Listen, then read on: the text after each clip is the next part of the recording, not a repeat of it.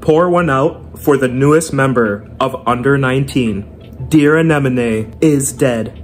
Serialized for only 17 chapters, Rin Matsui's survival dark fantasy battle shonen mess of a manga attempted to do something that very few weekly Jump manga can do successfully: be original. Axiomatic that this series was on its way to a quick cancel, by chapter 6, the entire tone had shifted so sharply.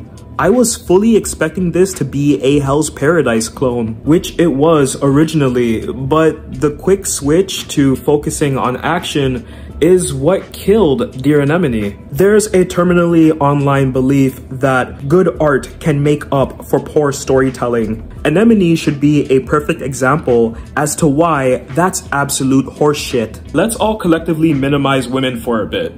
It doesn't matter how pretty a chick is, how cute her laugh is, how sick her fits are, she has to have a personality. There's gotta be some attraction there on an emotional and intellectual level. Popular battle manga, for all the flaws that they might have, will equip their characters or plot with some sort of density that can resonate with a large amount of viewers quickly. Demon Slayer, Jujutsu Kaisen, and Kagurabachi are recent battle series that have questionable art at times, but execute on themes or approach tropes in unexpected, unique ways. I just finished Blood Meridian, so I'm in a brutal mood. Let's peel back Dear Anemone a bit, shall we? The power system is literally non-existent. You would think biological creatures fusing with humans, augmenting their strength, or even bringing them back from the dead would be something that a mangaka could build upon and center the story around. Instead, it quickly dissolves into a who can punch the other person harder, who can throw the other person further, how many walls can I crash through before I get knocked out? Typical shonen bullshit that doesn't really lend itself well to the survival horror aspects of this series. And even when there was a brief explanation onto how these powers are merging with the humans, all of it was thrown away for fucking bunnies. The character design had its moments, yes, but for an island of critters, it really is critterless. Rabbits are one of the least threatening animals out there. So why were they chosen to be an end boss? Why did Matsui go in that direction? Like, what the fuck was that, dude? Come on. And yeah, look, I think Matsui is a great artist. I like their androgynous take on things, but they need to have some form of variance with their characters.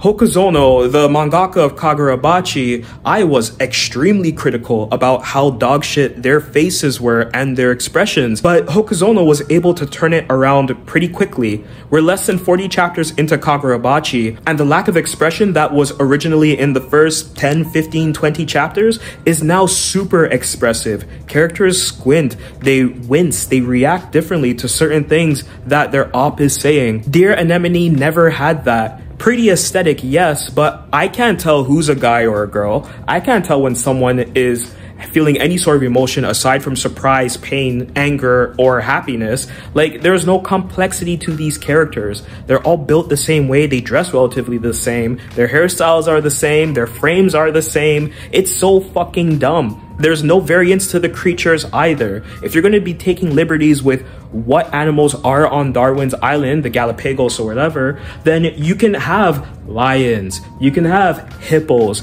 elephants, different birds. You can even go into like fused botany, for example, which was one of the highlights of Hell's Paradise. I think Matsui was way in over their head, and when their lack of skill finally caught up to them, they crashed real fucking hard. The mangaka wiped their entire social media of any mention of Dear Anemone around chapter 11.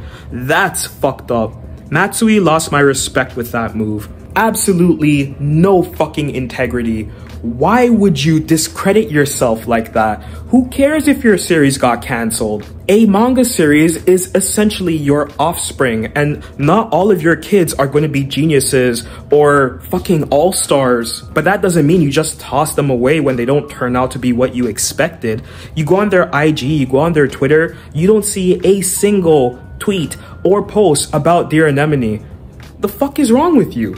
YouTubers like me in the West, critics overseas in the East, consumers who are purchasing Dear Anemone or reading it on the Manga Plus app, they all had the same sentiments. But who the fuck cares? Be proud of what you made. Not everyone's work is going to be sensational, but there were some good qualities to Dear Anemone that I'm sure a lot of people would have liked to have seen. And in the future, I think Matsui will be a better mangaka, maybe on a completely different style of series, but for them to eradicate this part of their history, that doesn't sit well with me at all.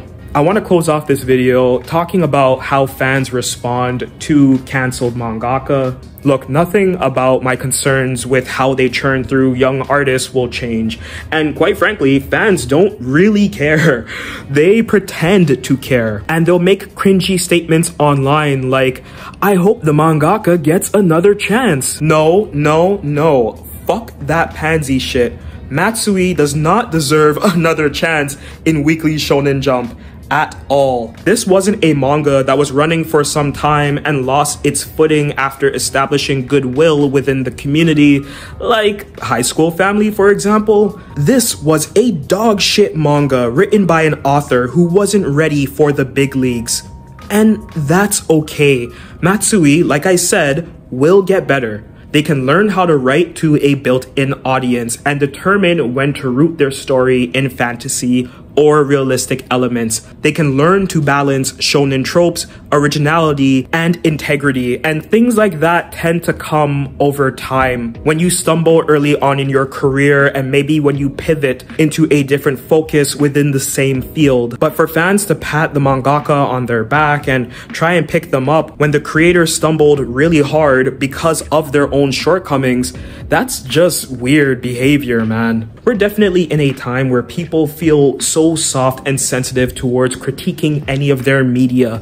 There is absolutely nothing wrong with having high standards towards a manga series that is being run in the #1 magazine in the world. And there's nothing wrong with calling out a creator who drops the ball so badly in that magazine. But, you know, I really think these dudes with canceled Jump series need to come together and develop a partnership or something.